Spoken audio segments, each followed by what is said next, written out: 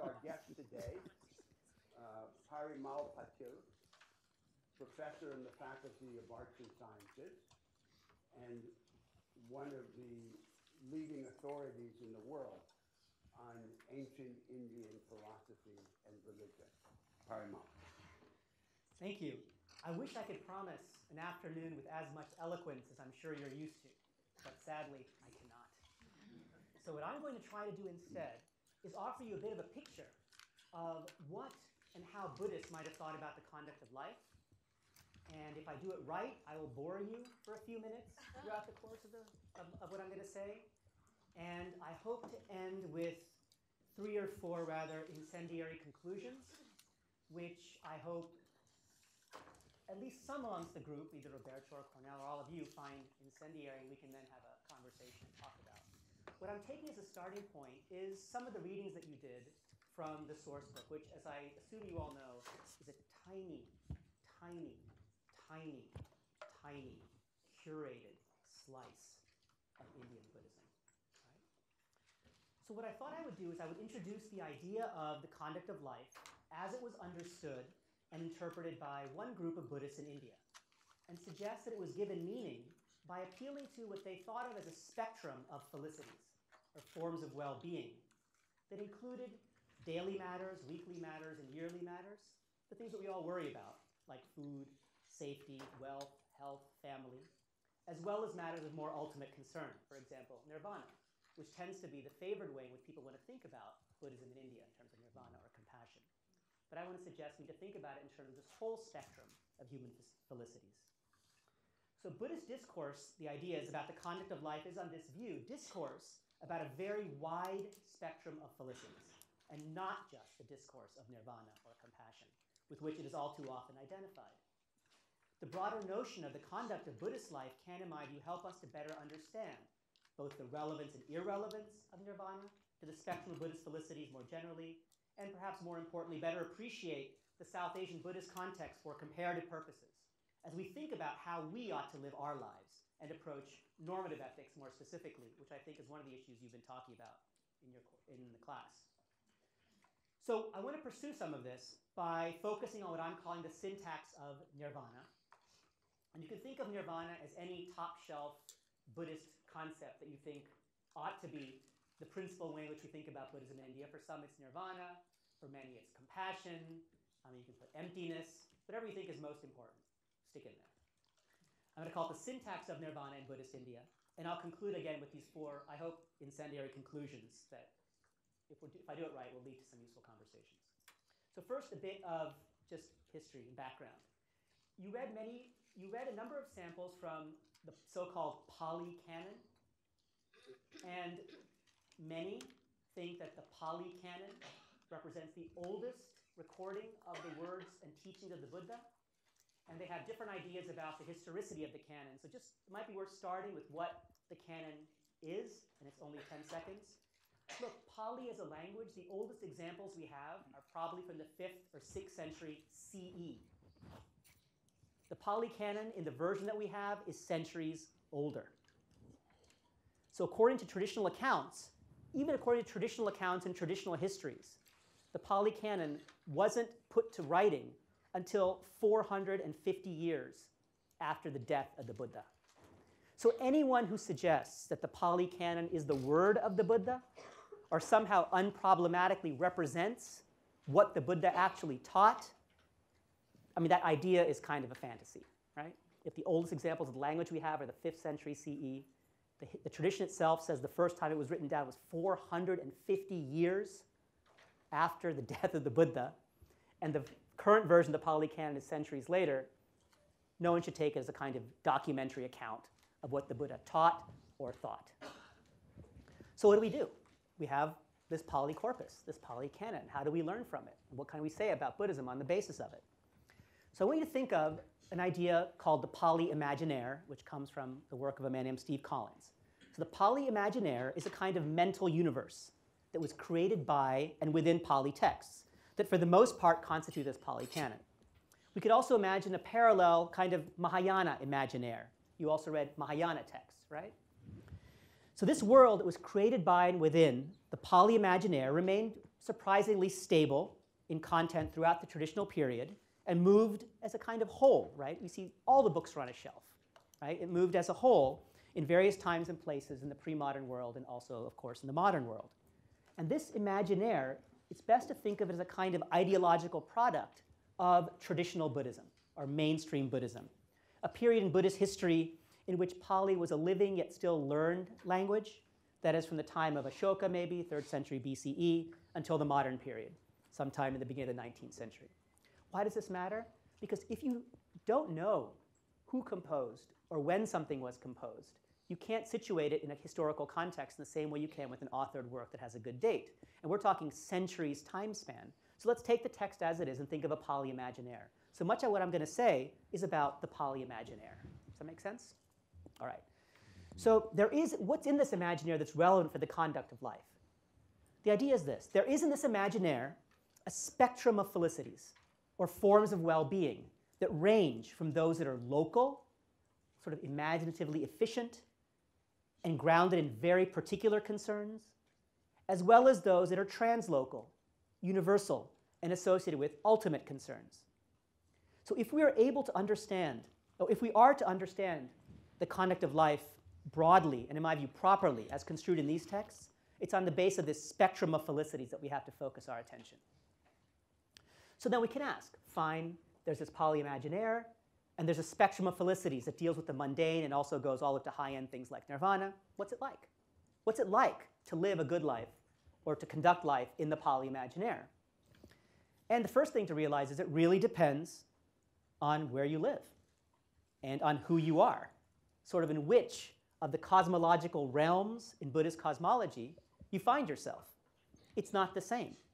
Just a brief account of the cosmology. So there are different kinds of worlds or realms. There's something called the Brahma worlds. There's these Deva worlds. And then there's human worlds as well as subhuman worlds. What's most important for our purposes is to focus on how these variously and hierarchically structured worlds are imagined, right? And what constitutes well-being in each of them. And what, if anything, makes them specifically Buddhist, right? So we have a cosmology in which there are many different kinds of worlds. If we want to try to understand how Buddhists in pre-modern India thought about the conduct of life and what it meant to live well, the first thing we realize is, oh, well, we have to ask, live well in which world? And there are different pictures of what the good life is in these different worlds and how we ought to conduct ourselves. We're, of course, most interested in the human world. But to understand what the human world means, we have to have it in the context of the other worlds. So 5 minutes on the worlds and what we can learn about the human world from this particularly Buddhist cosmological scheme. So first there's earth and below. That is the human worlds and the worlds of beings like nagas, and it's often translated as hungry ghosts. One is called, this is the boring part of the details, all right? I hope the other part wasn't, didn't think the other part was the boring part. This is the boring part. No. I'm promising you this is the boring part. Not boring at So all. the first, Not at all. the first of these human world, earth and below, is called Uttarakuru. And it's characterized, let's think of this. This is one of the earth and below worlds. Think about it carefully. It's Uttarakuru. It's characterized by its wish-fulfilling tree.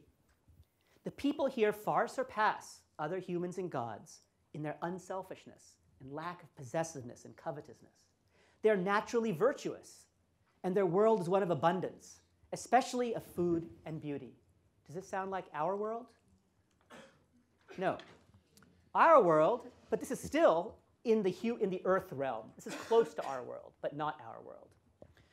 Our world is a place called Jambudvipa, and it's the southernmost of the 4 continents that make up the human world.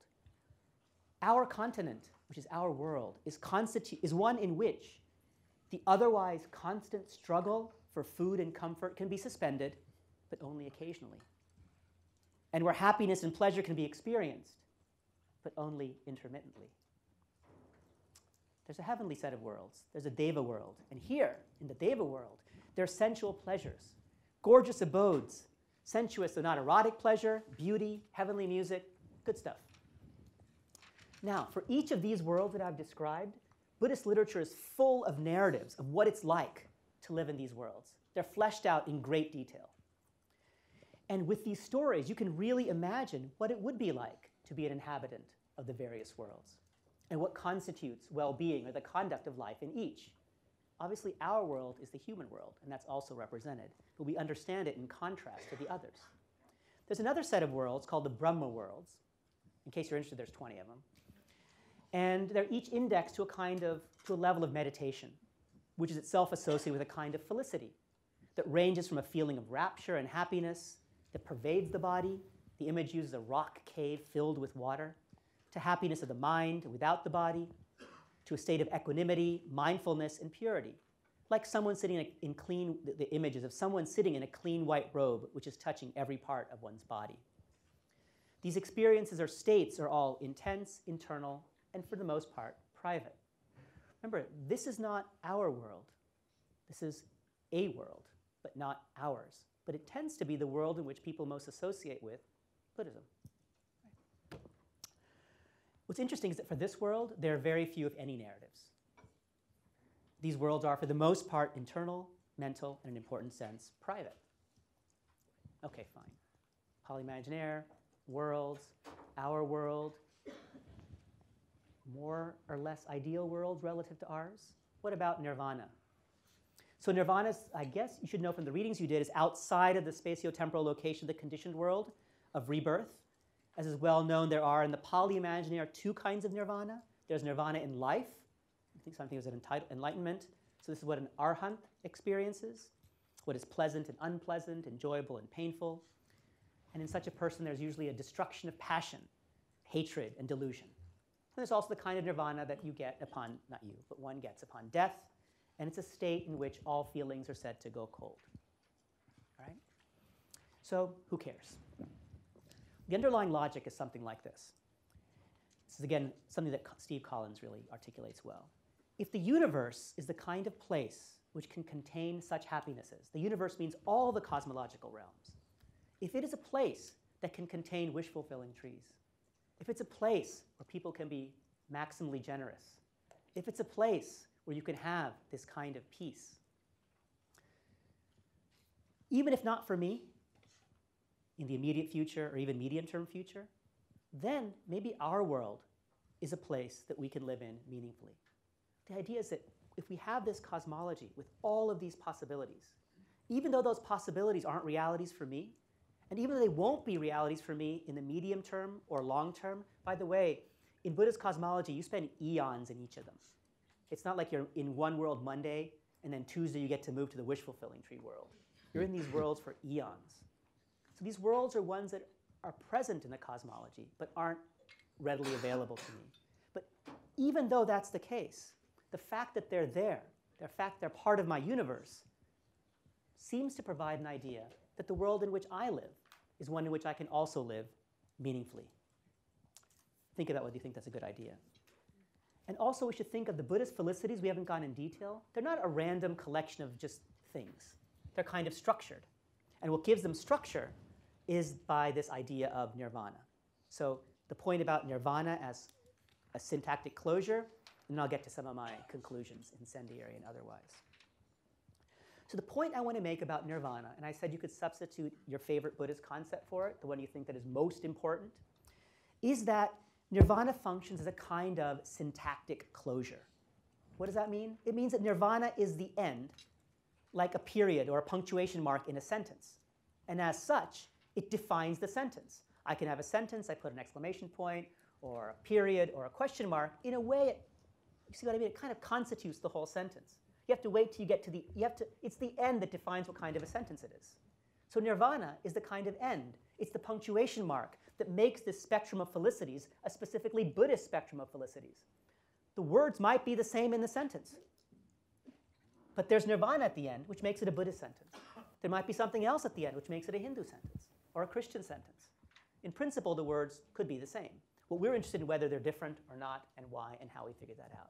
But nirvana provides a kind of syntactic closure. So this picture undermines 2 widely held views. The first view is that nirvana, or any of your favorite concepts like that, is central to Buddhist, that is central to Buddhist doctrine, is central to the conduct of life. So we have a punctuation mark. On the one hand, it's present. It defines the sentence. But on the other hand, how central is it? Does it pervade every other word? Does it define every other word? Does it give every other word meaning? Maybe it's not as central as we think. The second view that it undermines is that nirvana is not central to almost all Buddhist practice. Because on the other hand, so people want to say nirvana is everything. You have to think of everything Buddhists do in terms of nirvana.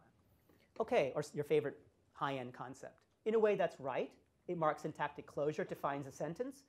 But on the other hand, the punctuation mark doesn't define every word in the sentence. It doesn't give it meaning or give it radically different meaning. The other view is that, well, nirvana isn't really important at all. As you've just shown, the punctuation doesn't really matter. And the point is it does matter because it defines the sentence. The question is, what do we do with this? How do we make sense of it? Here's where the incendiary conclusions come in, and you may or may not see them as related. The first point was simply that when we think about the conduct of life in pre-modern India and in Buddhism or any kind of pre-modern tradition, in religious tradition in particular, we have to remember that it's not about, in the way that we think, these high-end concepts like nirvana or moksha. It's not that they're not about it, but they're not about it because it's a whole spectrum of felicities, right? It's the whole range from the daily to the rare that actually define the Buddhist sentence and the Buddhist conduct of life. So we need to ask about, what do you do when your child is sick? What do you do if your neighbor is hungry? What do you do if you're mad at somebody? These are critical to the conduct of a good Buddhist life or a good Hindu life or a good life defined by a punctuation mark in this way. We can ask what role the type of punctuation plays in how we ought to conduct ourselves in the life of this sentence. But that's what we need to think about. The picture needs to be like this. I don't think it needs to be one where you think about compassion this or emptiness this or nirvana that. Okay, my incendiary conclusions.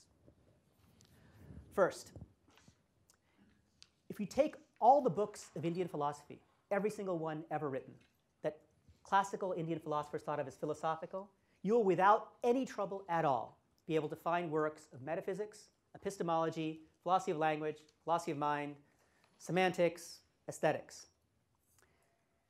You will not find, I challenge you, you will not find a single example of a work of specifically philosophical ethics or philosophical political science. What does that mean? That means that the people who wrote works of metaphysics and epistemology and philosophy of language did not write works of ethics or of political theory. That does not mean that people in pre-modern India were not interested in what we would call the conduct of life, or what we even call ethics, or what we even call politics. What it does mean is they did not write it and did not think that you can pursue those matters in the same way they thought you could pursue matters of metaphysics, epistemology, philosophy of language. Why? This is the best I can do. I think they thought that writing about ethics and political theory in the same way you wrote about the other things just wouldn't work. What does that mean? Suppose you really want to teach someone to be good, or teach someone about how to conduct life, or you want to teach a king or a president how to be a good one. It's not clear that reading works of analytic philosophy would be necessarily helpful. There might be other things that one needs, and those are the kinds of texts that are produced. So conclusion one, incendiary conclusion one. I challenge you to find me a single example of a work of philosophical ethics or philosophical political theory written in classical Sanskrit. Even one example disproves my, well, doesn't disprove, but complicates my picture. The issue is what is there instead, right? What is there instead? Second, that religion and ethics in pre-modern India and Buddhism don't go together. What does that mean? I want you to consider the idea that success on the path defined by your favorite high-end concept, and living a good life are not as tightly tied as we might think or want them to be. So the question is, do you really have to lead a good life or conduct oneself in a good way to be successful religiously, to make progress on the Hindu or Buddhist path? My claim is the answer will surprise you. Suppose you think, people tend to think of religion as being related to metaphysics. We can ask, does having a metaphysics of self or no self make any difference to how you're supposed to live well, or to how people in pre-modern India thought about living well? The spectrum of felicities, for example. Does whether you have a metaphysics thumbs up to self or thumbs down to self have any bearing on the spectrum of felicities and how you ought to pursue them? Does doctrine matter at all for the conduct of life? It certainly matters for other reasons, but does it matter for the conduct of life? If you look at other kinds of literature from pre-modern India, think of narratives or story literature. Bad people get all kinds of things from the gods. Okay, what's the question? How is religion and the conduct of life connected or not connected in Buddhist India? My second incendiary conclusion is they're not connected. Third, the picture that we have of the Buddhist imaginaire is not what we are programmed to expect. Not everything is all right in the human world, as you saw from even my brief description, right? It's a world where hunger may be gone, but only for a short time, where you may experience pleasure, but it's intermittent. Not everything is all right. And even a religious life and the conduct of a good life cannot make it so. Life is precarious and fragile, and large socio-political struggles can bring about an end to the world as we know it. Life is suffering, but suffering need not be bad or feel bad. It is, like life, real, but impermanent. Third conclusion, the picture we have of what it means to succeed in a Buddhist life or in a pre-modern Indian life is not the right picture. Life is real, impermanent, and not always good. Last. The last is less of a conclusion and more of why we ought to bother with pre-modern India at all. What is it? How do we go about thinking about what early modern Buddhism has to offer? And it's about the possibility of alternatives. I'll give you an example. So South Asian kids of a certain age, well, they're not kids, old people like me, my age, don't say thank you to their parents. It's not a translation problem. If I was speaking to my parents in Marathi, we could have a calc for translation. I wouldn't use it. Speaking to them in English, I never used it. Actually, once I tried and they got mad at me. It's not because Indian kids like me, or old people like me, don't value their parents, or don't care about them, or don't appreciate it. So why don't we say thank you, even when we speak to them in English? Why are our relationships in English absent of thank you? I don't know. One way to think about it is maybe thank you is transactional. Say thank you, say you're welcome, we're done. South Asian families aren't like that. No good deed is ever paid. There are patterns of obligation and reciprocity and hospitality that never, ever, ever end. Why does this matter? It means that it suggests that there's an alternative possibility for the way in which one can inhabit a family that might be different, fundamentally different, might feel different, might be different, might have different accounts, competing accounts. Now, what I want to suggest is that thank you isn't the only such concept. That maybe other concepts are like thank you. Maybe concepts that we hold very dear, like rights, or justice, or happiness. Now, just like thank you, it's not that South Asian kids are rude. Well, some are. Or have disrespect. If there's an alternative set of values, trying to figure out what they are might be what we can really get from pre-modern India.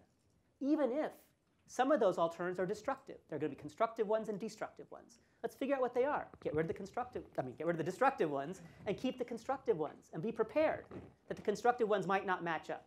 Just like I hope some of what I said about the Pali Imaginaire doesn't match up. So my thoughts for today were to try to frame a little bit about what you read and make it a little less familiar and comfortable by trying to tell you about the Pali Imaginaire and what it meant, or how the Pali Imaginaire and Buddhists who produced that world might think about the conduct of life in terms of a spectrum of human felicities, what role things like nirvana and maybe other high-end metaphysical concepts do and don't play in both a positive way in defining the sentence and also maybe a less significant way. I also then try to suggest at the end what thinking about things in this way might do for us, what it challenges. And I suggested it challenges 4 things. It challenges the way we think about the need for ethics as a subdiscipline of philosophy or political theory. I suggested it challenges the way we want to think or expect religion and ethics to be tied together. I suggested it challenges the picture that we want, or that many people want or think there is, for what success in a Buddhist life is. And I suggested that it's because of all these challenges that we still have something to learn from places like pre-modern India and from the Pali Imaginaire. That's what I got. Parimal, let me draw you out a little further. Wonderful, wonderful, wonderful. And press you on the contrast of your view of ancient Indian philosophy and Buddhism, to what has been a conventional contrast, a conventional understanding, especially in the West. And it is an understanding expressed, for example, by Schopenhauer, who we study next week, in his allusions to ancient Indian philosophy and religion. So this conventional view has 2 large parts. So one part is it claims that a particular approach to the conduct of life is rooted in a metaphysical representation of ultimate reality. It is a representation that we sometimes call speculative monism. The really real is ultimately one and timeless, and all the distinctions and changes that appear in the world are either unreal or less real. The ultimately real is outside of time and unitary. I understand that you have attacked this idea, that is, suggesting that a large part of ancient Indian philosophy and religion, including Buddhism, does not rely on this metaphysical view, or indeed on any metaphysical view. So that's one way in which your account diverges from this conventional view. But there's a second way, which is of special interest to us. So in the conventional view, there is a central ethical vision conveyed in this ancient Indian tradition and elaborated by Buddhism. In that central vision, we are commanded, we are advised to overcome the will, to overcome craving, desire, insatiability. The connection to the metaphysical view is that so long as we take seriously the divisions and changes of the will, our illusions, our misunderstanding of ultimate reality helps entangle us in these coils of suffering. We should overcome the will. And we should overcome the will in a particular direction. And the direction is to achieve an ethic, the hallmarks of which are serenity and benevolence. We come into the possession of ourselves. We cease to suffer by conquering the will. And then we recognize our fundamental oneness with all other selves and indeed all other creatures. And then we achieve liberation. Now, so the second question is whether in attacking the first element of the conventional account, you also mean to be attacking the second element, which is the centrality of this particular ethical vision. And if you are attacking it, is it because you're saying there's another central ethical vision? Or is it because you're saying there's no unifying ethical vision whatsoever? So I think this picture, which you characterized through Schopenhauer, shows why Schopenhauer is such a clever man. In the sense he's able to create a compelling picture based on what he had access to. And as you said, I think the picture is wrong in many levels. The key problem is the word rooted. The idea was that the ethical vision is rooted in a certain metaphysics, or the certain metaphysical picture is connected or suggests or makes possible a certain kind of ethical picture. So my view is that metaphysics and ethics are not rooted or connected like that in Buddhist India or pre-modern India in general. That's not to say there isn't a metaphysics. So the metaphysics that you described of monism is present in large parts of the Indian philosophical tradition. There's many good idealists, monists, solipsists. They're a very powerful tradition. There's also an equally powerful tradition that doesn't accept any of those things. So there is, of course, there is absolutely a metaphysics. My claim is it's not rooted or connected to the ethics, and I'll get to that in a second. What that means is you could have two people who adopt two incompatible metaphysical systems in pre-modern India, and in principle they could share the same ethical picture, I'll say. Roberto used the word vision, and he characterized the ethical vision as one in which, right, a kind of ego or craving is supposed to be quieted, and in quieting it we attain a certain kind of serenity, right? And that was supposed to then match up in a consistent way with the metaphysical picture. So it seems right that one thing that we see in a lot of pre-modern South Asian literature is this concern with craving and clinging, and that we see that there's a way in which this clinging and craving is not considered positive, right? But again, you can imagine how this works if you're thinking about the high-end metaphysical framework. When we actually look at where ethical deliberation and struggling takes place in pre-modern Indian materials, in narrative texts, or if in Hindu India and, say, epic literature, you see these ideas, but there's no vision. There's no sense that this is the single framework. That, well, what we all ought to do is we all ought to be focusing on quieting our cravings and attaining this serenity. As we saw from the cosmological picture, that serenity is happening in the Brahma world in most cases, and that's just not our world, nor will it be our world in any kind of reasonable time frame. The fact that it's possible may provide an aspiration, but that it is a goal in something that we're trying to attain in the here and now, maybe, but it's so remote relative to the other spectrum of felicities that we ought to care about. So I think that I think it's not quite a vision, if that makes sense. So then you ask, well, what's the alternative? And I think of it this way. And this is the bicycle story that we were talking about earlier. Mm-hmm. Suppose you're trying to teach someone to ride a bicycle. First thing, what is the vision?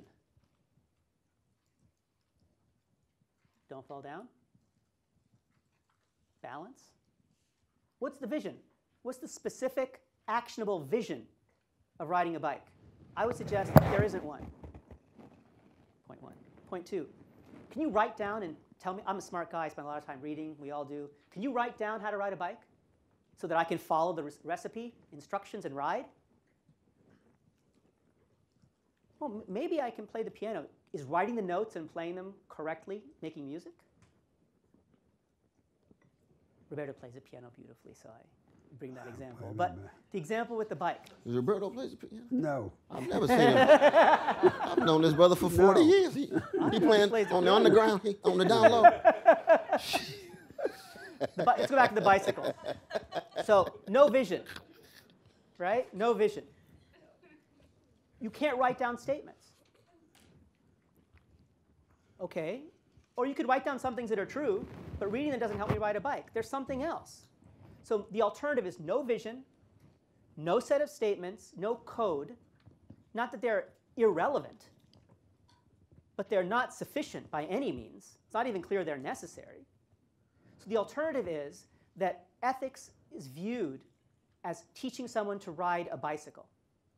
And the problem with riding a bicycle is that those of you who know how to ride. It's not clear that if you're both riding from here to Harvard Square, that you would both turn right exactly at the same time or left at the same time. There's a kind of context sensitivity to what you have to do to ride it well. Now, does that mean there's no way to ride a bike? No, of course there is. Does it mean you can specify in advance exactly what you're supposed to do at any juncture? No. So I think that the conduct of life in pre-modern India, in the conduct of life through Buddhist and Hindu texts, is about teaching someone to ride the good life or the ethical bicycle. And that's what all these narratives are trying to do. And that's what the structure of thinking about this is supposed to do. So then we ask the bigger question. Okay, fine. Suppose you're right. How is it connected to what's also clearly present? These really incredibly sophisticated metaphysical discussions. And my view is we can connect them like Schopenhauer did. But they weren't connected, and they didn't see the need. The question I ask is, why do we see the need? That would be my answer. Yeah, let me push you on that, though, because you have hit something that is so fundamentally important. And I want to accent the radicality of those four last claims that you made.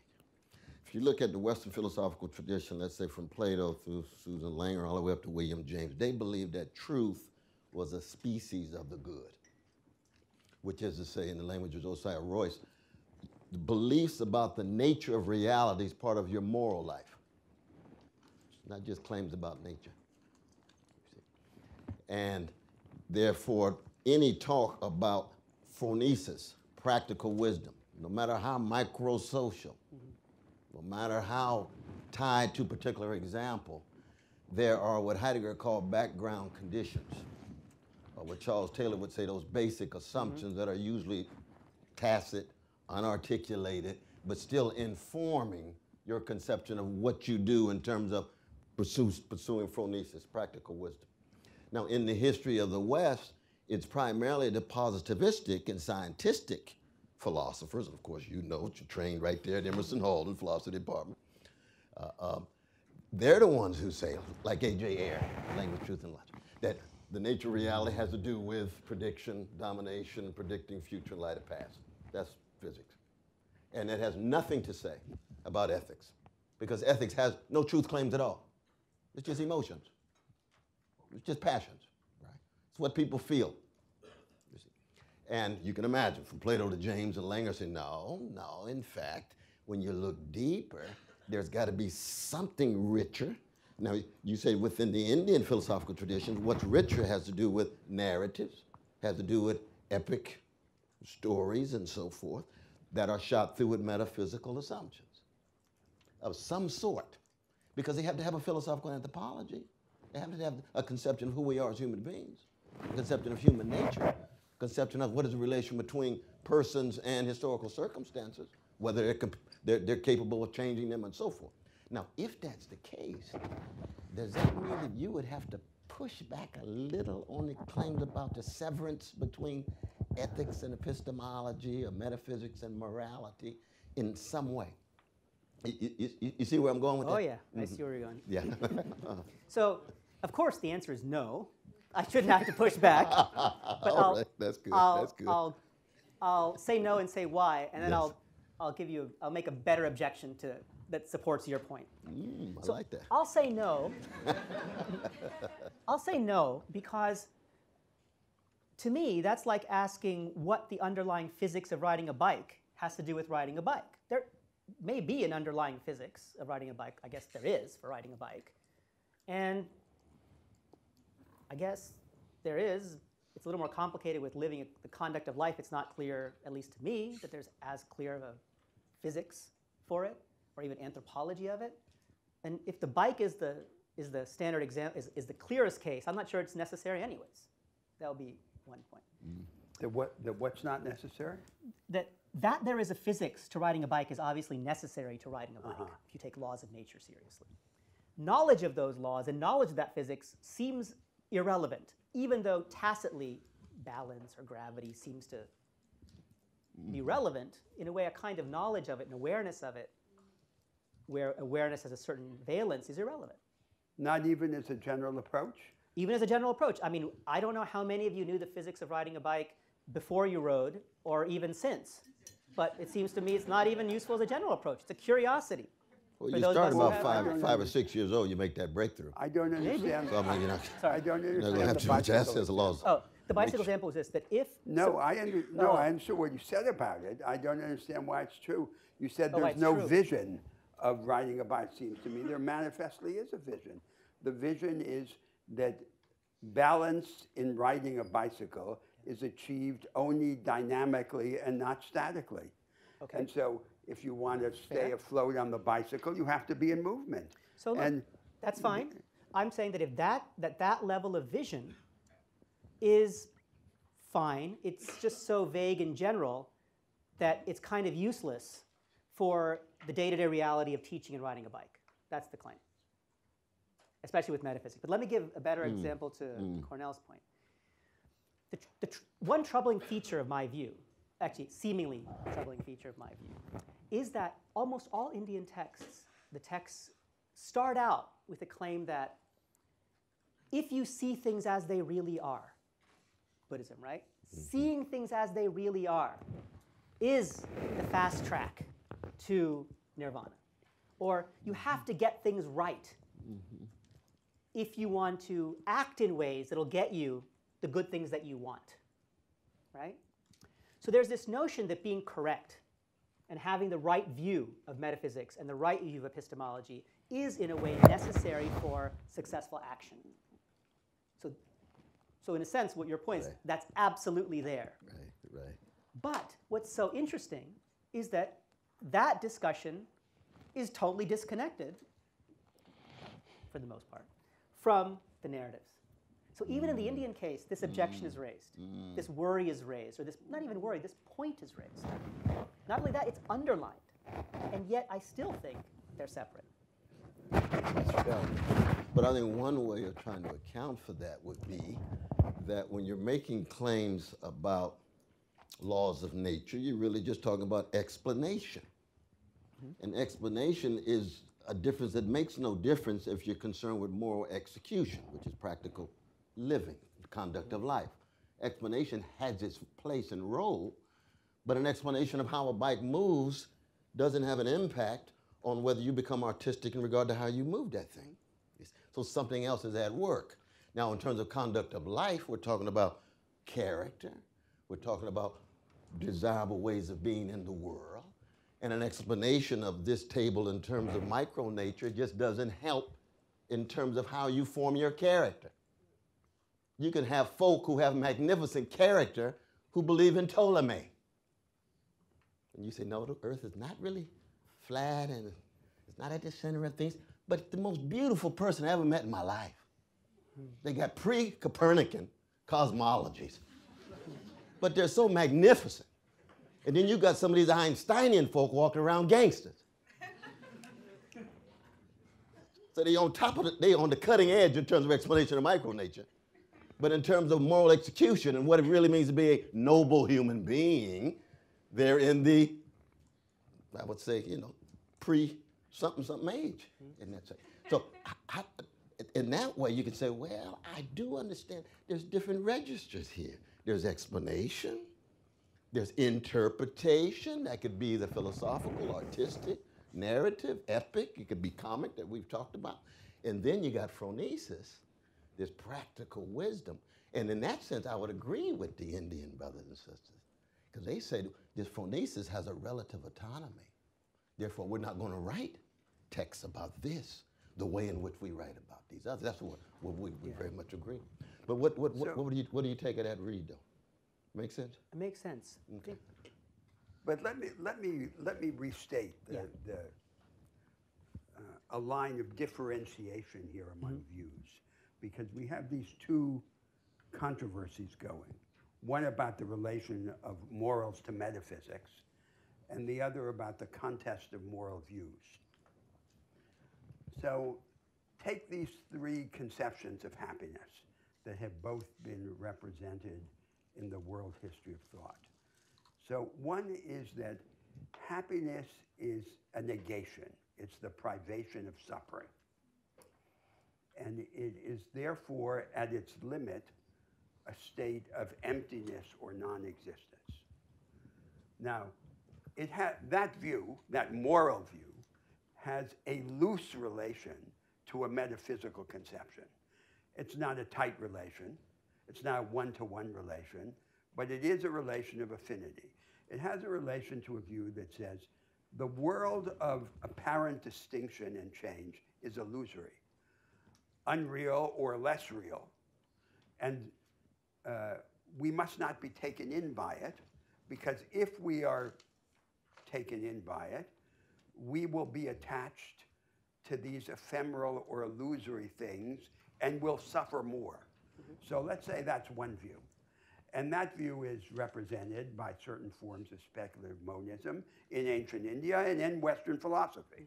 Now, then there's a second view, which is happiness is not the privation of suffering, but happiness is fullness of activity and of being, in which we develop on many different fronts. And there is then the potential for contradiction or conflict among our connections and engagements, and we have to achieve some equilibrium through moderation of some kind. Avoiding extremes, for example, as in Aristotle's Ethics. And many of the dominant positions in Greek and Hellenistic philosophy and in modern thought take this view. And this view also has a loose relation to a metaphysical position. The view is the world has a structure. It is a permanent structure. This permanent structure is governed by enduring regularities. And to achieve the requisite moderation in the fullness of our activities, we have to have a clear-sighted understanding of this permanent structure so we can be oriented in relation to it. Now comes a third view. And the third view is paradoxical, but has acquired immense power in contemporary culture and has borne the influences of Christianity and Romanticism and our revolutionary ideas about morals and politics. So on this third view, happiness is the fullness of activity, but the fullness of activity is deepened and extended not by some kind of moderation, but by permanent contradiction and transformation. And there is a price to pay for our growth collectively and individually, which is the heightening of vulnerability. We suffer, but by suffering we become greater. We increase our quota in this divine attribute of transcendence. That's very different from the Aristotelian view or from this worldly wisdom of the ancient philosophers, and it has immense power in the world right now. And this view also has a loose relation to a metaphysical conception, and it says the world has no permanent structure. Everything that is real is ephemeral, but no less real on that account, so therefore also against the speculative monism. And everything changes, including change itself. And our progress in the world is related to the understanding of this true character of reality. So that's a summary of an attitude that I would state by opposition to your view. And from the standpoint of that approach, what would be interesting about ancient Indian religion and philosophy on the conventional interpretation of it is that it is the first position. And the first position is at the furthest removed from the third. So the third is ours or mine. And I need enemies. And I'm interested in those views that are at the furthest distance from my own. So, good. I think so many points, but two main ones. The first is that the connection between the metaphysical picture and the, let's call it the ethical picture, need not be, in Schopenhauer's sense, a kind rootedness, but there can be a kind of more looser connection. And Roberto gave a very good one. You can imagine how, if you're a monist and a certain kind of constructivist, you could have a really strong anti-realist attitude about the things we want, about what there is. It's kind of all up to us, and so it takes away, it seems to undermine some of the substance of what you might want and desire. Perfectly good, perfectly good. And it's the case that in India, among Buddhists and non-Buddhists as well, those who adopt this kind of constructivist view can apply it to things in the world and occasionally do. So that's fair. What's interesting is even those who aren't monists or solipsists in this way are trying to affect the same thing. So they may be trying to affect a kind of less attachment-focused view. So that's also right. They don't need the monism. They can use something else from over here to sort of undermine this view. What's the point? The point is, it's not that the two have to be separate. It's not that the two are never relatable in ways that mutually support one another. It's that it's very rare, hard to find, and what that means is that ultimately it's not this that's driving this, or this that's the reason for this. There's something different that's driving this now. That's sort of one point. Second point is, this in no way complicates the picture you suggested. It could still be that we have a dominant view here, our current one, a middle view, and then an Indian view, and that provides a good foil to this. I think it definitely does. I think the way I tried to describe the polyimaginaire and some of the incendiary conclusions are in a way very incompatible and challenge large parts of this contemporary picture that we have. But the situation over at this end is much richer because it's more complicated. And so I think that if we need an enemy, we can get a much better one over here. And we can have an enemy who might even be able to change our minds.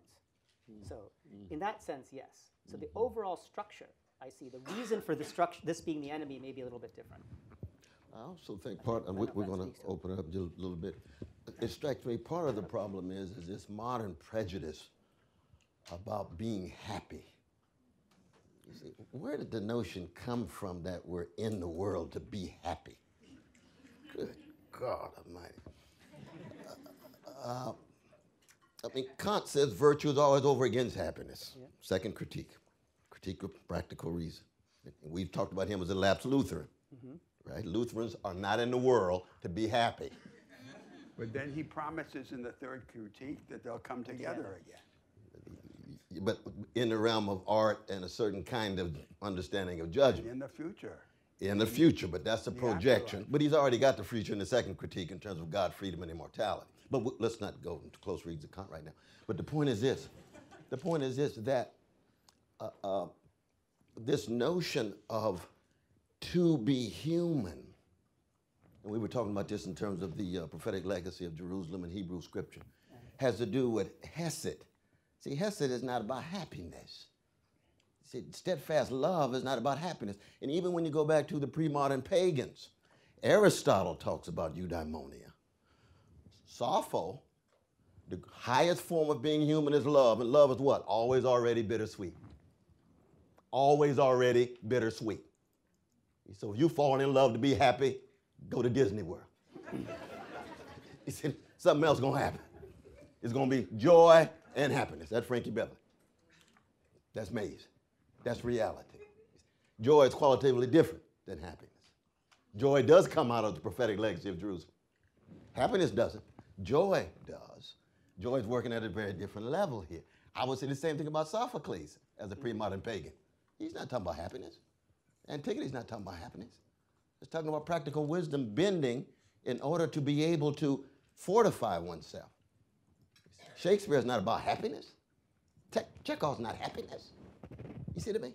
The blues is not about happiness. I'm feeling happy today. Nobody loves me but my mama, and she might be driving too. Hey, no. But there's a joy in wrestling with the world, which is, fallen and wretched and all the other categories we see coming out of Jerusalem. But in that sense, is it the case in Indian philosophy that it shares this particular sense of being in the world is not really about being happiness, but how to be fortified because the world is so impermanent, full of so much suffering, hunger, domination, oppression, and so on?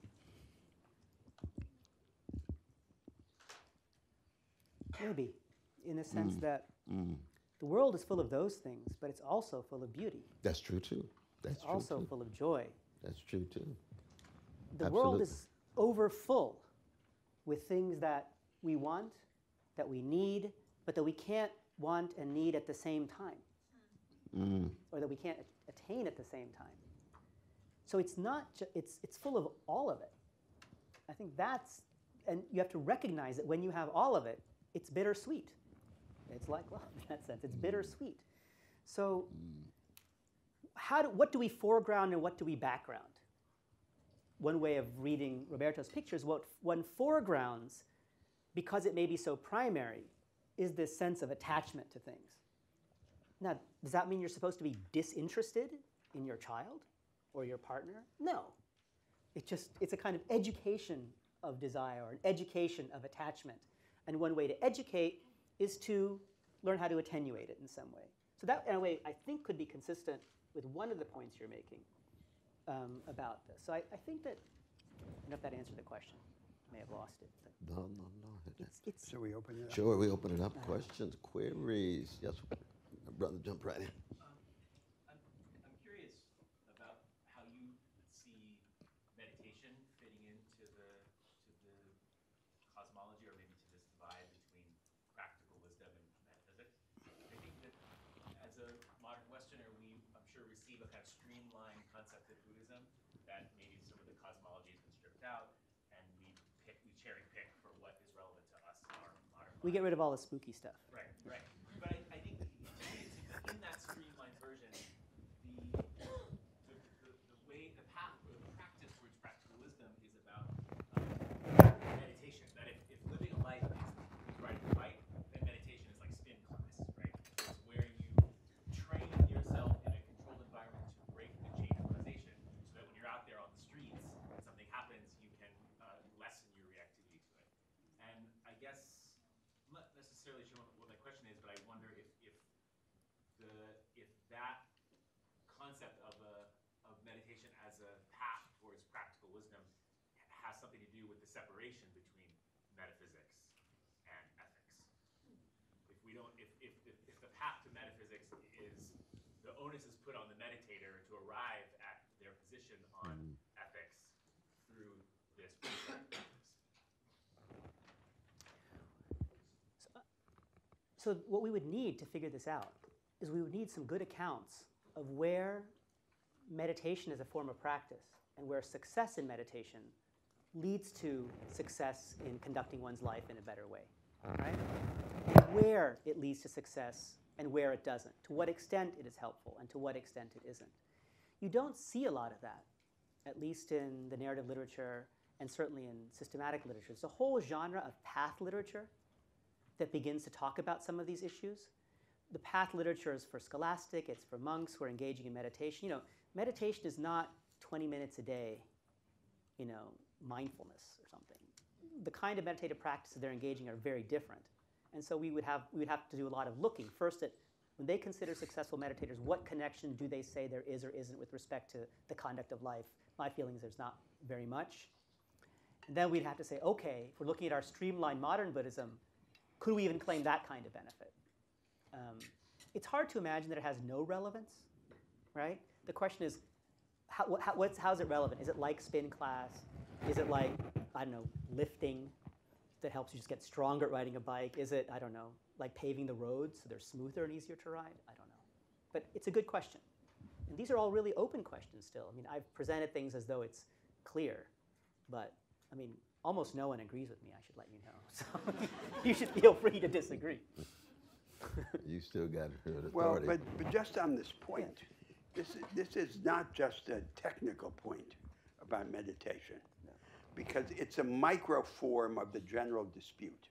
So one view of meditation is you empty out consciousness. So you don't meditate about X, you meditate about nothing. Now, one would say, one might take the opposite view, that practice is based on a misunderstanding of the nature of the human mind. We are most human and most free in our imaginative capacity. And the two crucial moves of imagination are distancing from the phenomenon. The image is the memory of a perception, and then transformative variation. So the mind comes to life not by being emptied out on this view, but by being filled up and by subsuming the present reality before it under a larger range of possibility. And that's the opposite. And so, and those two views of the mind are, as it were, proxies for two more general moral strategies. So one strategy says, the world is full of suffering and illusion. We retreat to a citadel, to a fortress. And in this fortress, we become immune to the slings and arrows of fortune and able from a distance to be benevolent to others. The opposite view says that's a spiritual perversion. That's a fundamental misunderstanding of how we progress, because we come into the possession of life only through engagement and connection. And these people are recommending to us that we deal with our fear of death by dying beforehand. And this is the opposite of what we want. So this is a real contest. And it's a contest in which the macro problem of the view of being, or happiness I'm taking of just being, Right. is represented even at the micro level in this contest about meditation. So my resistance to some of the tenor of Paramel's argument is that I don't want the great lines of this dialectic, of this contrast of options, to disappear in a kind of moral nominalism in which all we have is a little bit of this and a little bit of that. Because it's vital for us to understand that we have great options before us, and that the great moral options are connected with the contest of visions of the nature of ultimate reality. But I think you have to respond, though, to what would be the limits of your own very rich and fecund romantic prejudice. That is to say, if you valorize transformation, conflict, change, you also are going to reach the limits of that particular orientation, Sure. in which, like the end of, like Beethoven at the very end, Of it's course. silence. Of course. The music will have transformation. Of The course. music will have, Of but course. there's going to be moments Of of surrender and Of course. silence, and you So- then have so- to deal with your own impotence. So to take one example. So, I mean, impotence so, in the general sense. So to take We one understood In the that. example. human We sense, understood that's that. right, Yeah, we that's right, that's right. So to take one example, Romanticism has a series of illusions. Yes, that's So right. there's the That's good right. part and the bad part. That's right. The bad part is the war against structure, against routine and repetition. Kierkegaard said the war against repetition is a war against life. Life is full of repetition. So it's the romantic idea that we become fully human only by shaking the structures in those interludes in which we go beyond the structures.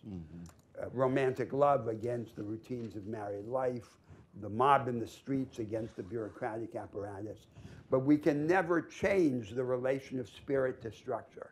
That's a limitation of limitation. romanticism. That's right. So, That's right. we attempt to deepen the transformative view in a realist direction, expunging from it this and other romantic illusions. That's what I'm taking as a paradigm of progress in our moral insight. And in the course of that attempt, we then confront views that are in fundamental contradiction to this one. So it's not just expunging the illusions of the romantic view, it's taking a view which is radically different from it. So, And my fear is that if we deflate these large options and take them down to this level of just a collection of particular experiences and recipes, we are denying itself Gotcha. this sense that we have the large so options. I actually, that would be so the whole reason I'm intervening as I am is because I want the options to be, in a way, even more stark and more sharp. I just want them to have what I will call the right differences and the right degrees of contrast. I think the contrast might be more radical than what Roberto suggests and what Roberto wants. Let's take the meditation example that you kind of gave. that's not at all the picture of pre-modern India about how meditation and asceticism is understood and viewed. It's one tiny thread. Why do people in narratives go off and meditate? What happens when they go off to everybody else?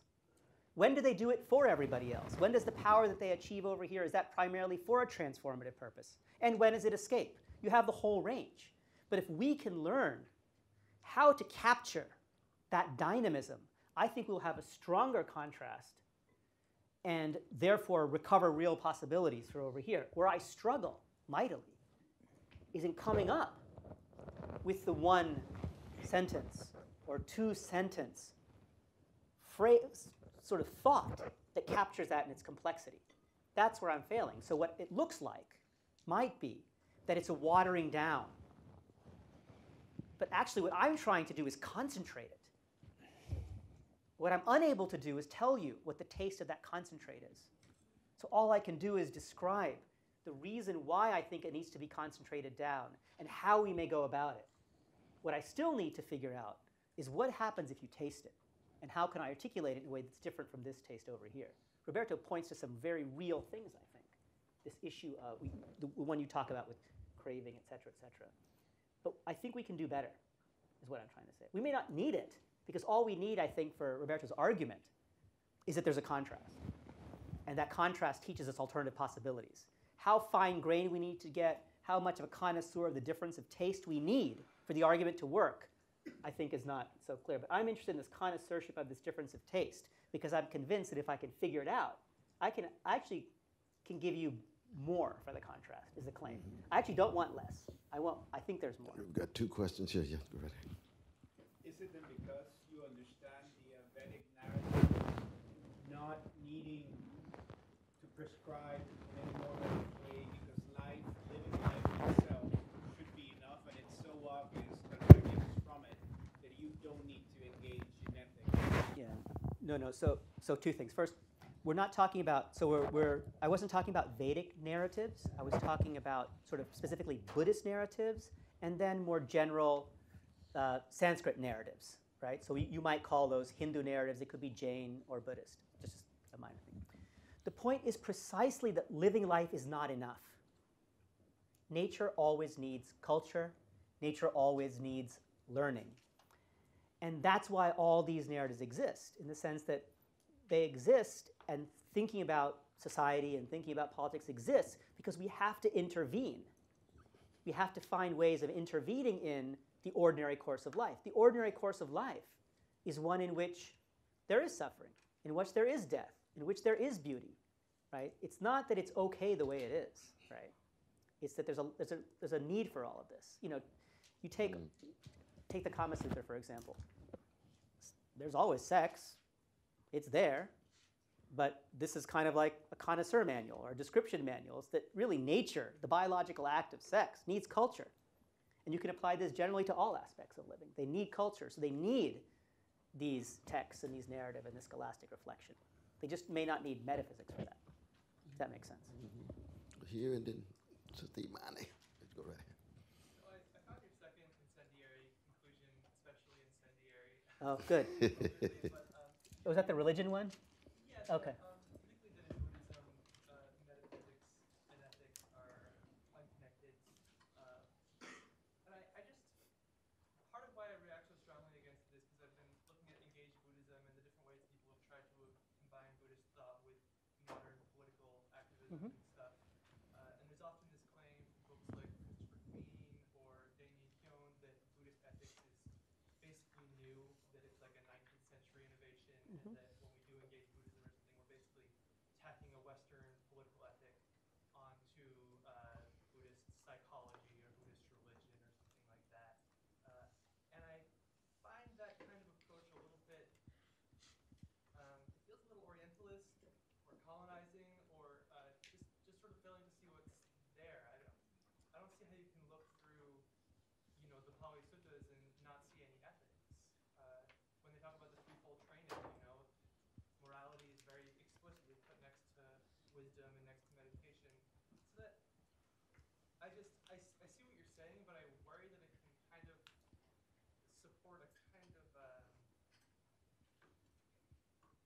willful ignorance about ethics in the non-Western past that lets Westerners overestimate what they have to contribute?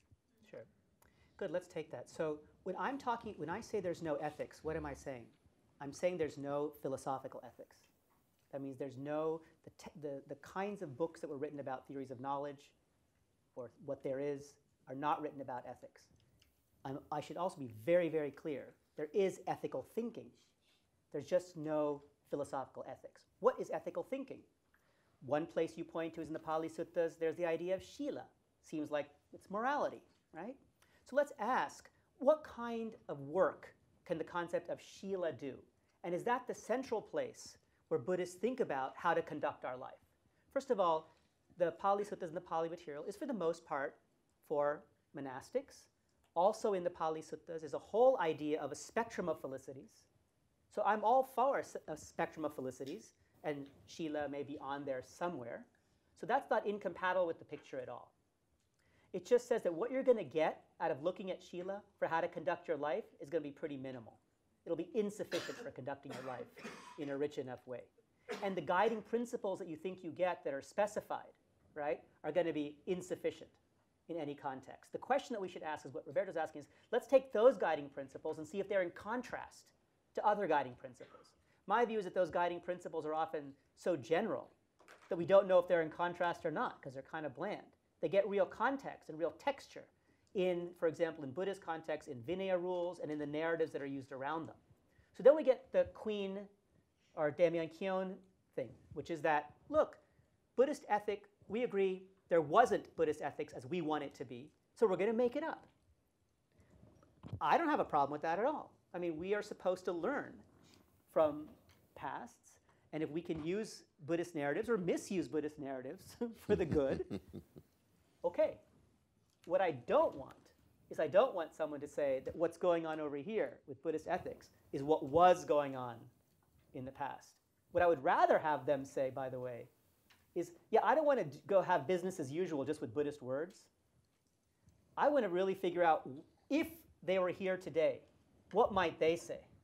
How might they go about taking this I'll use Roberto's word, vision or approach or attitude toward ethics and engage with the work that you've been doing in this class, if that makes sense. So but I understand the concern.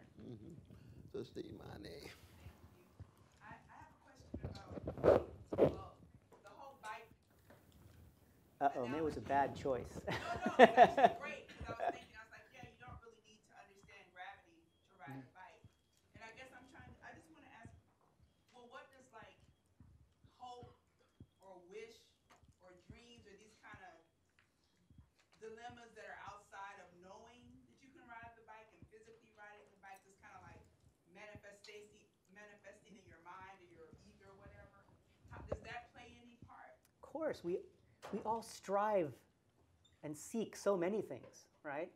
There's a framework, I don't know if maybe it's in the source book, but probably not in the Buddhism section. They're often called I call them the spheres of human activity. It's sort of dharma, kind of social and political order, artha, sort of stuff you want, profit, personal success, kama, passion, right? Moksha, some kind of release. These might identify things that you strive after. And so that's part of the spectrum of felicities. Some of the things on the felicities you could categorize in these ways.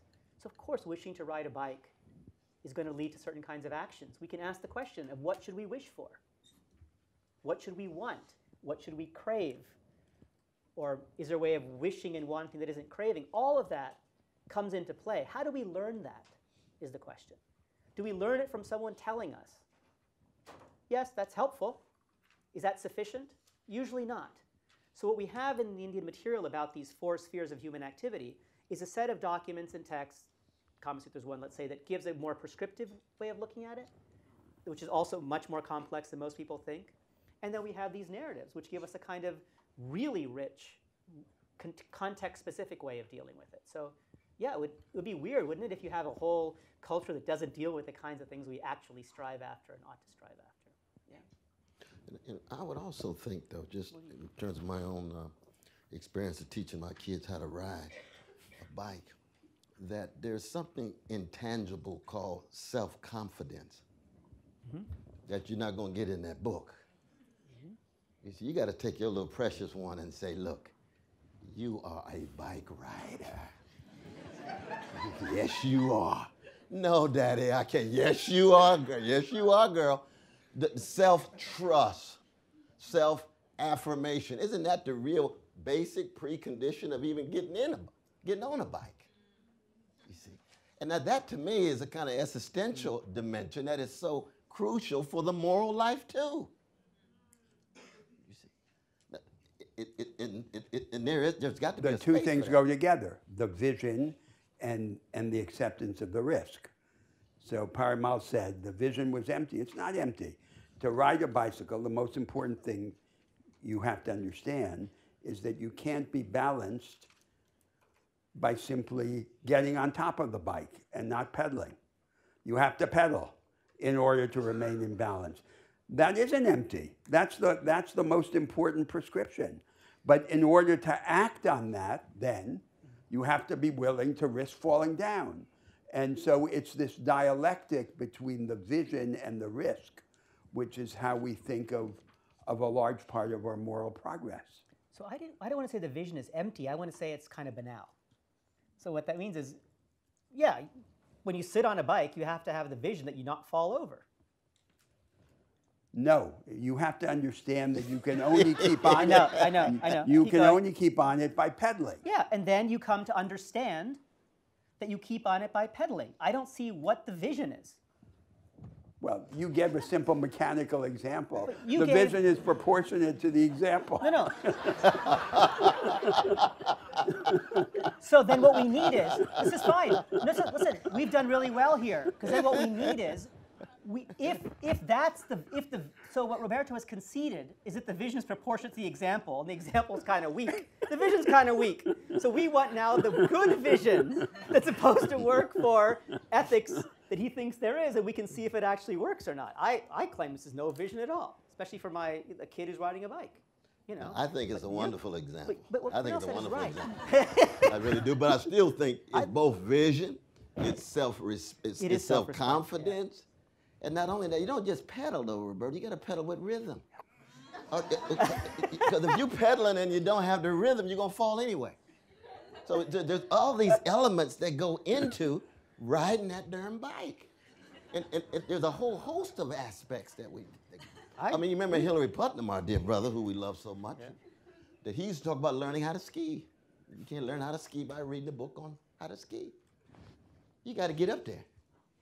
You got to believe that you're able to ride the snow and so forth and so on. And that is learning how. Knowing that is not the same as knowing how. Correct. Knowing how is phronesis. Knowing that is propositional. And there's roles for propositional knowledge. Absolutely. There's roles for non-propositional knowledge. And maybe the But learning how to live is more like learning how to ride that bike and learning how to ski. It's just that when you're riding the bike in the snowstorm, when people have told you for thousands of years you don't have the capacity to ride a bike. See, that's the history of patriarchy. That's the history of white supremacy. That's the history of othering people. You were almost born not to be a bike rider.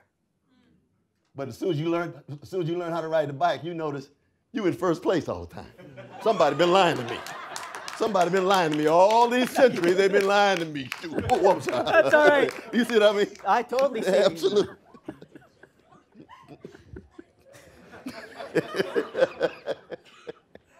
So it's a good example, though, man. I'm telling you, you got a lot of rich formulations in that thing. But the question. What's some sisters? No, have you haven't had a chance. You've had a chance to ask questions in the class so far. We're gonna come right next to you. Is that all right? Go ahead. So I couldn't help but wonder what role did the socio-political order of pre-modern India play in the severance of metaphysics and morality? Because from what I understand, only a part of the people in our country and in that area had access to metaphysical knowledge, and was just wondering what are your views about that? So the time period we're talking about, right? Let's say the early Buddhism, let's say. we know actually very, very little about the socio-political realities. All the evidence that we have is from texts that were produced by an elite group of learned people. It's their picture of the past, their way of dealing with it we primarily have, and then their opponents. So what was sociopolitically real is really hard to say. We have a sociopolitical imaginaire. But you're right. Most people couldn't read and write. Most people did not study classical Sanskrit metaphysics at any point, just like most people today don't study metaphysics and ontology in any way. So the question was, how does that fact, or those facts, relate to this, I think he used the word separation. I don't think there was a separation. I think there was never a together. So it's not that there was a together and, oh, for some reason it was separated. The question is, why put them together? Now, as we've already talked about, it's not that, I mean, I was a bit dramatic in talking about them being radically disconnected, right? We've already seen that even in the scholastic text, there's a story told about why you need to know the way things are to get things. We've also seen how, when Roberto described how a monistic constructivist picture may contribute to a weakening of craving. The connections, though, are very, very loose, is my point. So I guess the answer is, I don't know enough about the sociopolitical reality, and even if I did, I don't think we would have to explain the explanation. I mean, the separation. We would have to ask how the sociopolitical reality, what was different about it, that didn't require them to come together. And that, I think, is a meaningful and deep question, and one that I think would get to the kind of contrast that Roberto already has a picture of, that we might be able to deepen and make more productive. But we can float out a hypothesis and say that elites at the top will engage in a variety of ideological appropriations of nirvana, of dharma, all of these different concepts. This is true of any religious way of life. To ideologically appropriate in such a way that it rationalizes the hierarchy. Yeah, sure. So we were speaking about this before, Cornell, and there's this idea that the promoted by people like Dumézil, that the Indo-European peoples had a basic structure in which there are three main castes or social ranks: the priests or thinkers, then the fighters and rulers, then the working people. And they are related to a hierarchy of three faculties in the soul. On top, reason, understanding, then the action-oriented impulses, and then the sensual appetites. And the correct understanding of the world makes it possible to reaffirm order both in society and in the soul, and order in society and in the soul reinforce each other. So that was the historical context in which these views arise. Now, what's interesting is that although the views arise in that context, and they're the creation of the top caste, of the top rank, associated with this double hierarchy of society and of the soul, they have the potential to develop in a way that defies and subverts the hierarchy. So, for example, in the idea characteristic of this vision of the world, that all the divisions within humanity are shallow and don't go down to the bottom. And then there's an ambiguity in these religions. Are they offering simply a redescription of the world? Or are they offering an invitation to change the world? So are they saying that the slave owner and the slave are fundamentally the same? Are they saying that the institution of slavery is incompatible with our spiritual estate? That's the dynamic. And it seems to me that, and this comes back to my persistent worry with the character of your account, that we don't want our interpretation of these views to be so fragmentary and deflationary that they lose this subversive potential, which is what makes them useful and important to humanity. So let me take just that. I completely agree. And again, I think that that sort of getting the picture right, I'll say, can actually help the project. and isn't watering it down, but is concentrating. Let me give you an example of this social hierarchy.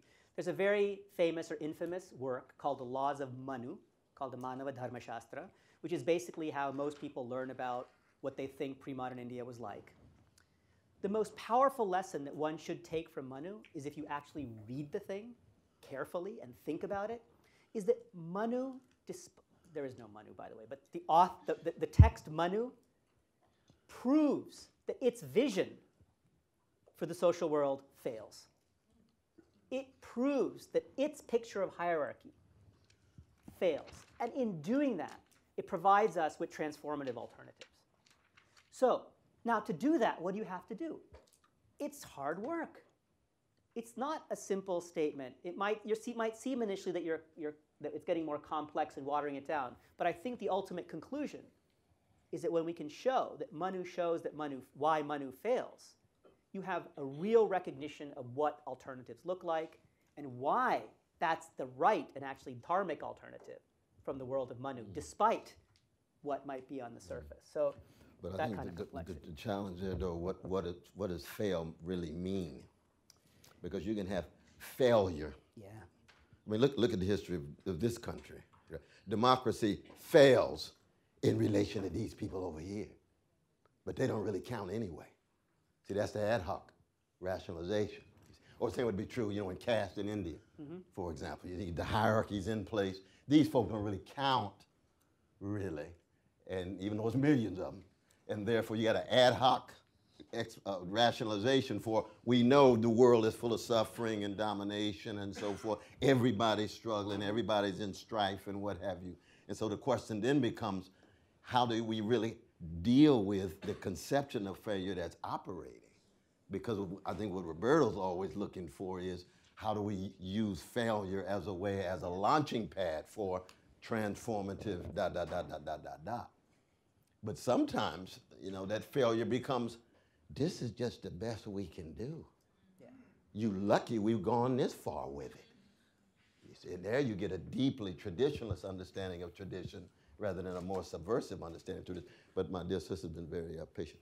Okay, you talked about happiness, and I was thinking, I just want to get your feedback. I'm thinking that happiness is something that's fragile, and the pursuit of happiness will invariably lead to some type of suffering because of the fragility of this pursuit. And yet we're here for a reason. And maybe that's an assumption too, but in my own thinking, I'm Sure. thinking we're here for a reason.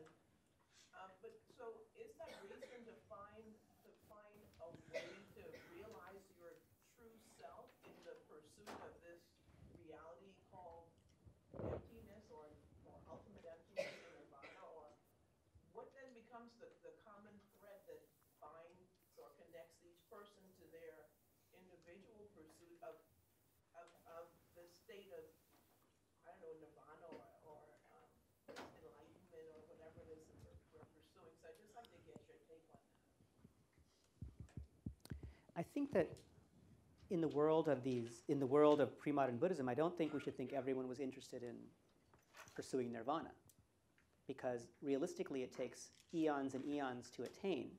So in a way, even if it's a kind of goal, it's a goal like the life in the other worlds that we know is just, we're not going to get there. But knowing that it's there provides some kind of perspective on where we are and gives it a certain kind of meaning. So in a practical sense, it's not as though everyone was a full-time enlightenment seeker in the sense that, oh, I think by doing this I can get it. They had, like most of us, more local concerns. When those local concerns were understood specifically Buddhist, in a Buddhist way, for example, being punctuated by this nirvana mark, they may have taken on a certain valence. But I don't think that most of these texts are about attaining nirvana. They're about I think, really try to learn how to ride this bicycle. So what is the common thread, you asked? I don't know, at this point, I don't know if there's anything more specific than that. Trying to be good at conducting our life. What does that mean? What does it look like? It's very context specific. Does it mean anything goes? Absolutely not. What doesn't go? It's hard to list in a way that's specific. What are some of the tendencies we ought to have? I think Roberto just picked on one. If you're Buddhist, clearly this idea of clinging to things is not something that's positive. Craving, I don't know many, I mean, that's true generally in a pan-Indic world, regardless of your ultimate metaphysics. But Like Caleb can you, just- yeah. you can crave not to crave, though, right? You can crave not to crave, that's craving. So how do you avoid that? Yeah, that's tough too. Craving not to crave is still Craving craving. not to crave. I Yes. know, you know. I'm obsessed with it. Question. Yes, sister. So this question is prompted by the comment you made about when people go into asceticism and who's left behind. And so is asceticism or the monastic life really the answer for the conduct of a good life? Because at the end of the day, like even Gautam Buddha, when he himself left and he took on the monastic life, he left behind his wife and child. And you know, who's to take responsibility for them? So is that really the answer? No, and nor does Buddhism say that's the answer. Buddhism isn't about, oh, by the way, everybody, pack up, you know, join the monastery, join the monastic community. That's not how monasticism functions, right? It's clear that for some, right, that it is a value to have a monastic community. It's critical. And it's critical that those who are in a monastic community conduct themselves in certain ways, in ways that are distinct often from the way in which people who aren't in the monastic community function. But by no means is the idea that being a monastic is a solution to some conduct of life issue, right? The point I was raising is that when we look at why people, or how monasticism is represented, say, when people who are in a story choose to go to the mountains, is it an escapism? Or is it a step to the side in order to gain the skills you need to re-engage? Or more importantly, when is it which? We have a full range of things. What we need to do is think about that range and ask, when we take it all together, what we're supposed to learn. I'm afraid there's just not going to be a simple answer. But there may be an articulatable vision, even though it wasn't articulated, that we can provide. But the example, Parimal, the example is about the sacrifice of this structure of intimate or proximate reciprocities, which to something else. So you leave your wife and your child. That is extreme moral violence on the account of the moral ideas that were dominant before. So that's a revolution in spiritual ideas. And it's not simply the continuation of the normal moral wisdom. No, that's absolutely right. I mean, if you imagine a culture where, I mean, forget the history aside, imagine a culture where there's no monastic communities, and imagine a community where there is monastic communities. It's a huge difference. Absolutely right. And in fact, in pre-modern India around this time, we see that difference developing. There are plenty of alternative pictures to what was dominant then, right? These kind of monastic communities or non-Vedic communities. Those were incredibly important. It was an alternative. What was the alternative to? Was it a resistance of a social order? Was it resistance of an intellectual culture? Was it a resistance to a moral vision? What was it a resistance to? We should figure out what that is. And that's not at least clear to me. Some of it is a resistance on the part of whom? On the resistance on the part of elites, some who didn't want to participate in Vedic culture but wanted to create an alternative. It's not as though the people who were alternative Vedic culture weren't elites, right? So these kind of socio-political things that we might need to get some purchase, we don't always have. So what we have to do is think of the representations. And in the representations, we do get some of this. There's this picture that the Vedic people were elites, and those who weren't were somehow non-elite. But what non-elite just means is not Vedic. It doesn't mean not elite. It means not Vedic. They still were able to travel and teach. You need money, you need funds, you need learning, all kinds of things. So absolutely it's an alternative. I'm just trying to put my finger on exactly what the alternative is. And I'm not willing to go quickly to the same kind of answer everywhere, either moral vision or ethics or metaphysics or something. I'm just not sure what it is. So that's true. I wish I knew. That's true. And in some cases, the wife would be glad for him to leave. Yeah. Because if he's got a monkish sensibility, It's not the ideal companion. You see, you know what I mean? But we know how vicious the patriarchy was then and now. Go right ahead. Yeah, I was curious to get your thoughts on a topic we discussed last week, the infinite. Basically, I guess when you talk about like riding a bike and learning to ski, it's like you can't just read a book on it. You need to be able to experience it. That seems to me like harder when it comes to the infinite. Like how do we experience and know something like that when it seems like we're finite beings, like our brains exist within time and space, and that's the mechanism we're using to try and process everything, including the infinite. So I'm like curious to get your thoughts on, yeah, I guess like the Buddhist approach to infinity and understanding it. You gonna take this one? So, Paramount, just to put it in a setting, Yeah. in the construction of a course. So the main topic of this course is a topic which we have not yet entered, which is the struggle between two secular ethics in the contemporary world, an ethic of self-construction and nonconformity, and an ethic of connection.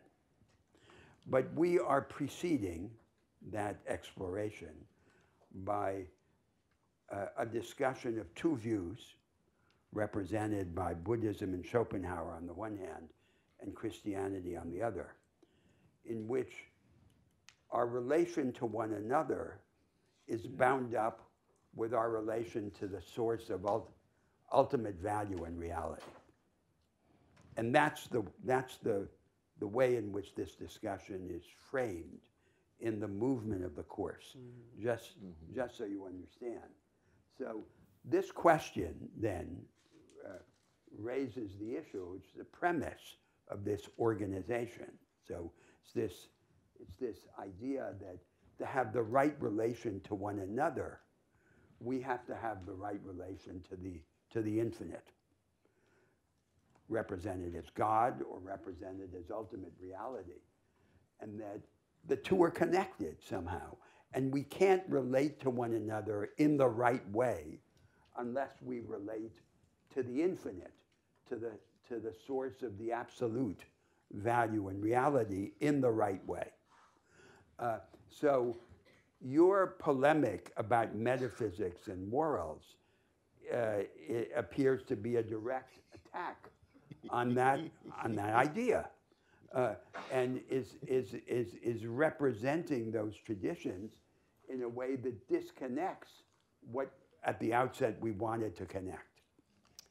I would say it's, And we appreciate that. well, Of course. We deeply I appreciate mean, it. I like to think of myself as a friendly guy, so No, I would we- like to say that We want to be I Socratic. actually, We I be actually want to Socratic all say the way that down. I am totally sympathetic and on board with the project. The project is how are they well, to some degree, how we relate to each other this way, it's kind of horizontal is somehow related to the vertical, right?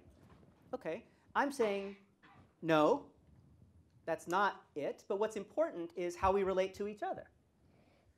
And that the vertical is there, but it's just not as tightly connected. So what we ought to do is, if we really want to learn about the contrast, is focus on our relation to each other in the right way, which I think will get you everything you hope to get by this contrast, but it'll be better. That's sort of the overall picture. So yes, I'm questioning the premise of this kind of a connection.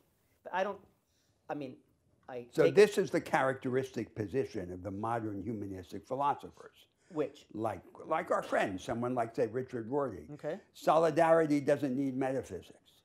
But Yeah. this is not the view of a Christian. And this is not the view of pre-modern Indians either. Rorty is not the view. Final vocabulary is not the view. We know that for sure. That's true. What the positive alternative is tougher to get a sense of. The infinite question, the question that you asked, and why I see why it's so pressing, is that as we know, there's a lot of path literature among Buddhists about what it takes to attain nirvana. There's not a lot of, and there's some discussion about what it's like to be in nirvana. Some say it's blissful, some say it's not. There's a whole range of possibilities. What we don't have is, once you're in nirvana, how does that alter the way you relate to anyone? That we don't have. So the question of how one gets nirvana and what it's like in nirvana and what emptiness is like, There's a lot of description of that, but it's all different. They fight with each other a lot. One group says it's like has bliss. Another group says no, it doesn't, and then they fight about it. But how it connects, how being in a nirvanic state, one or the other, connects to what I call the horizontal, you don't have much of, relatively speaking. Huh? Some. So maybe it's not a radical disc. Maybe there's like thin, wispy connections. But that isn't where the action is. The action should be over here. But what makes you say, though, that the primacy of the horizontal relations vis-a-vis the vertical in the end makes things better? What kind of evidence and argument? Sorry. What do you mean? When you talked about the horizontal and the vertical, Yeah. and the vertical is loosely connected rather than tightly, and I agree with that. But then I heard you say something about makes it better. Oh, no, I didn't mean to say that. You didn't say better? I hope not. Oh, okay. Yeah. Which word did you have in mind? I don't remember. Yeah. Did I use a word? Well, I don't know. I just think that we have these two things. Oh, okay. We have these two things. No, then I And in misheard pre-modern India, Yeah. they're not really connected, at least not in the way we want or need. But that isn't, I think that should support Roberto's project even more, because it means that the contrast is even greater. And the contrast can be located with what we really care. Or we have two contrasts now, three contrasts. We have a contrast between connection, no connection. We have a contrast between the vision here and whatever's going on here. And then we have the contrast between the way this is pursued, the kinds of things that go on over here, and the kinds of things that go on over here. So I think the lack of connection is precisely why the contrast is so powerful and important. That would be my story. As a friend to the project. Questions, yes. Do you have any thoughts on differences in epistemologies driving or if not driving the disconnect, being able to account for it in some way? No? Because in my picture, epistemology is over here. So it isn't talking about this over here. For example, in these texts, there's no discussion of epistemology as it's discussed over here at all. I guess what I was trying to get at was this conception of pramanas and ways of knowing. Yeah. And I don't know if this is significantly different from the way that epistemological traditions have developed in Western thought or in other forms of thought. But I'm wondering if there is a relationship between the kinds of attitudes or social structures or insights which could generate the conception of the pramanas, where there are different ways of knowing that are not analogous with one another, and the kinds of, and how, in retrospect, looking back at that, we might not be able to understand why these two things can't be brought together. Oh, I see. Let me see if I can restate the question. So almost all classical Indian philosophers think about epistemology in terms of a sources of knowledge framework. They each have a different set of instruments that provide knowledge when they function properly. Perception is one, reasoning is one. Some people think analogy is one, right? So those are the sources of knowledge. Everyone fights about how many there are and how they work and what they get you, right? So I think the question is that commitment to thinking in a sources of knowledge framework somehow account for or make it difficult to connect? Is that it? Yes. I think no. I don't see any relation between the two. Because the source of knowledge framework is sufficiently diverse that I can definitely find something here to connect. I could connect them up in probably 10 minutes. They just don't do it.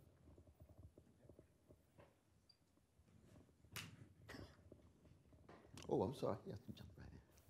Is the purposeful work of meditation to stop the craving of permanence toward nirvana, a craving in and of itself? Yes. Cravings are cravings are cravings. What their cravings are about doesn't change the fact that it's a craving. The question is, what kind of proper orientation ought we to have toward say, some kind of practice if you're interested in getting nirvana? There's a lot of discussion about that too, right? So, yeah, it would be craving. So what's the difference between craving and commitment? What's the difference between harmful desire and maybe a non-harmful desire, like love? What do we do with something like intolerance that are wrong? Is that anger? What is that? How do we understand sort of I'm going to use this word, kind of the normativity of emotional responses and affect? How do we understand that in this framework? Where do we learn and get judgment about that kind of stuff? Again, I think these narratives and the back and forth between the narratives and more prescriptive text and the struggle is where we get it. There's no simple answer, is my view. And how do we go about defining what a desirable as opposed to undesirable craving? Or is a desirable craving an oxymoron? You know, I mean, I was thinking about this in terms of the debate last night. And I thought about Jesus in the temple running the money changers out, you know. And you say, now, is that a craving for justice or whatever it is? What's going on, Jesus? Should you have ceased that kind of craving? Should you have just walked by the temple and waved? So then you don't have to deal with Pontius Pilate later on? Or was something inside of you, a craving for transformation, a craving for concern about the poor who had been exploited in this particular part of the temple and so forth, that leads toward a critique of Roman Empire? So the question becomes, how do we, your point about commitment, conviction versus craving, and is there a way of diluting the kind of prophetic witness that we get out of this particular Palestinian Jew? And is that, can a critique be actually made in which, you know, Jesus is overdoing it? Yeah. He's just overdoing it. Settle down, cool off. Yeah. Yeah. I mean, this is sort of the moral psychology and the cognitive emotions, the normativity of affect in the pre-modern Indian world is a topic that I think is desperately needed for people to think about. No one has really done a really good job with it yet. So, but these last two questions raise another issue that goes back to our central theme during this conversation. In Christianity, the fundamental horizontal relation, as you would describe it, is love. The possibility of love, the denial of love. Love is not altruism, and it requires knowledge. Its enemy is projection of fantasy onto the other.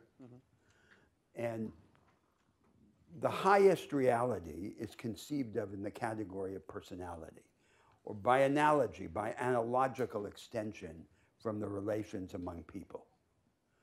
So the transactions between God and humanity are represented by analogy to the relations among human persons. Now, that seems to be fundamentally different from a view in which ultimate reality, the vertical, is conceived in the category of the impersonal, not in the category of personality. And the standard of our relations to one another is a standard of altruism, not of love. And altruism requiring no intimate knowledge of the other, involving generosity, sacrifice, but not inner jeopardy. Is this not a fundamental contrast of views of great interest to humanity? I think it's a fundamental contrast of views of great interest to humanity. I think it captures a part of the horizontal from pre-modern India and the contrast with the horizontal from the Christian world. I think that the vertical part is irrelevant. What you're saying about this seems right. I mean, look, for example, over here we have, what was the word you used? Love. Love.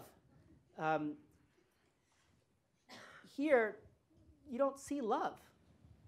That isn't as important. Is it altruism? I don't know. Is it generosity? Okay, there's a certain kind of generosity, a certain notion of generosity. They're fundamentally different. What drives these worlds are very, very different. But there's love here, there's forgiveness here, there's hope here, let's say. There's not love here in anything like the same way. It's not clear to me there's forgiveness in anything like the same way. Hope is closer. But as we think about the kinds of words we would use to describe and capture what's foregrounded in these two horizontal, they'll be radically different. My only complaint or concern is how those differences are accounted for or account for this vertical one. I'll give you one example. In devotional traditions, there's clearly where you have a personal God, where you have a really deep affective relationship with that God. It's devotional. That's the that's the fundamental relation here. It's one of devotion. That doesn't translate here. I just don't think that what you get here, even when there is a here, in Indian traditions where there is a being or something, if you don't have anything, then it's one thing. But I just don't think they translate. This doesn't happen. Yes, the theologians and believers in the Semitic monotheisms would reject that view. And Yes. they would affirm that there is an intimate connection Yes. between the primacy of love over altruism and the primacy of the personal over the Yes. impersonal. And so that's why I think they're wrong. I think they're wrong. And second, I think that's exactly why the contrast is greater than it appears if we allow for the horizontal vertical structure to be maintained in both. I think it's a more radical difference, a real difference, and one that we need to keep and we need to learn from. So I totally agree with that. My only beef. Let's give it up for our brother. Let's give it up for our dear brother. I talked too much. I know that was superb, man. That was superb, man. You guys That are was superb, man. Thank you. No, thank you. I keep saying, no, I don't know. Yes, you did. To continue our conversation. Yes, you I want to read the book. I think we could have a better conversation after you read the I book. think we do. I think we could. I actually think that my view is can help the help. It is.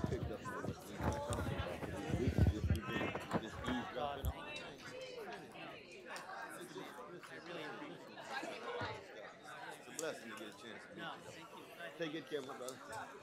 See you next week. Open hour next week. I teach during this time. I teach during this time, which I why I can't come. I'm all over Schopenhauer. I find that guy too smart. Say hello. Oh, sure. Hey, how you doing?